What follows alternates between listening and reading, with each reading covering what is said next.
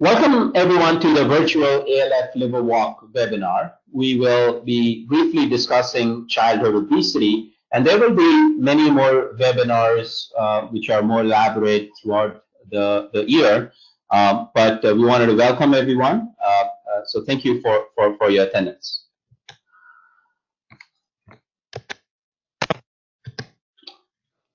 Childhood obesity is a major national problem. Approximately 18.5% or about 13.7 million children between 2 and 19 years of age are obese. Obesity prevalence in children and adolescents has almost tripled since the 1980s. An average American adult is actually more than 24 pounds heavier than in the 1960s. The prevalence of obesity was 42.4% in 2017-2018. And if you look from 1999 to 2000, to this point, the prevalence of obesity increased from 30.5% to this number. The prevalence of severe obesity increased from 4.7 to 9.2%. And what's staggering is that 50% of adults with diagnosed diabetes are obese.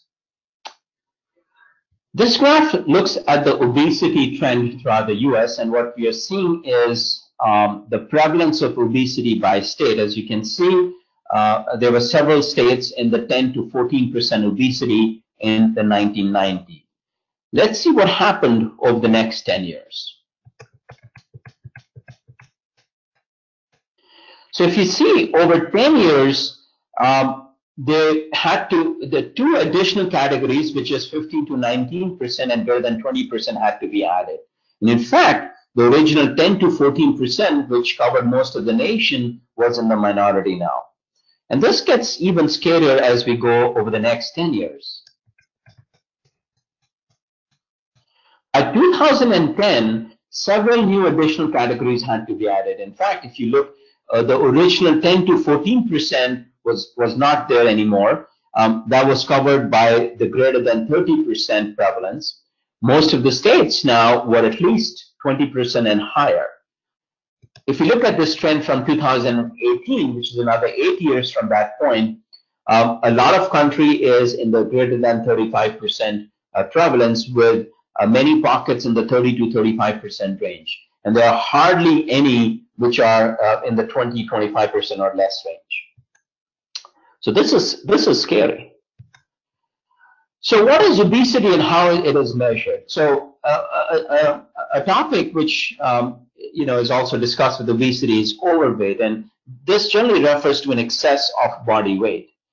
Methods to directly measure body fat are not easily available in practice, and obesity is thus often assessed by means of indirect estimates of body fat, say from anthropometrics. The index of choice continues to remain body mass index, and this is an accepted standard measure for overweight and obesity for children 2 years of age and older. Unlike adults, children also grow in height and weight, and BMI in children thus vary with age and sex. In 2000, the NCHS and the CDC published the BMI reference charts for children between 2 and 20 years of age for both boys and girls, as shown in these figures. The consensus supports the following. Underweight is a BMI less than the 5th centile. A normal weight is a BMI between the 5th and the 85th centile for age and sex. Overweight is a BMI above between the 85th and the 95th centile, and obese is greater than 95th centile for age and sex. The above definition does have some limitations, but it has been proposed because it is a clinically practical solution.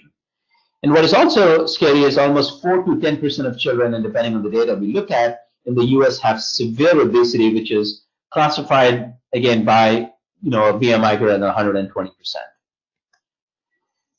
When we look at the prevalence of obesity, it has risen all around the world. In fact, if we look at England, Canada, France, we see similar trends in an increase in obesity.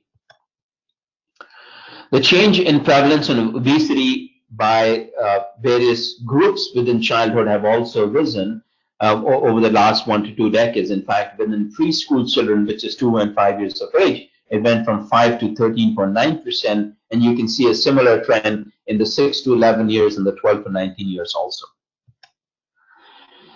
The severity of obesity during adolescence is an important predictor. And why this is important is that in a large US population study, almost 3/4 of adolescents with severe obesity remained severely obese in adults.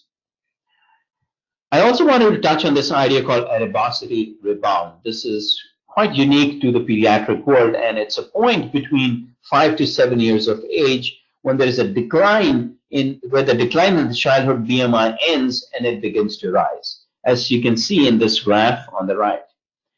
Early adipocity rebound increases the risks of adult obesity. Let's look at some of the other predictors. Breastfeeding for 3 or more months is associated with a lower risk for overweight children. Physical activity is an important one. A sedentary lifestyle promotes weight gain. In fact, some data suggests that 2 hours increment in spent watching television increase the risk of obesity by 23% and of diabetes by almost 14%.